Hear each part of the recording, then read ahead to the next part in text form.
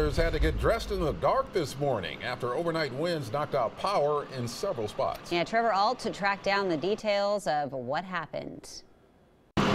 With a gorgeous sunrise unveiling a cloudless sky, you wouldn't think Portland's weather would be problematic. But for more than 4,000 people in both Far East and Northwest Portland, strong wind gusts left them in the dark.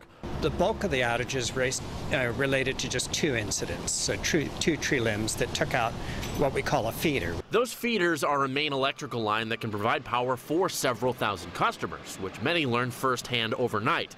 The wind is the culprit, and at this time of year, the trees still have a heavy leaf cover, so that kind of makes them a little bit more vulnerable. The good news is that when a feeder goes down, repair crews can restore the power to most customers without having to visit multiple spots. As of 11 a.m., power was back on for about 90% of the people who were affected, with the remaining outages for an unlucky few in scattered spots. The bad news on scattered outages is that it takes just as many crews, just as long to get around to each site as it does to bring 2,000 customers back on. Portland General Electric did apologize for the outages, but they said this time of year they are bound to happen, and sometimes at the worst times. Take Friday's blacked out football game in Tigard as an example.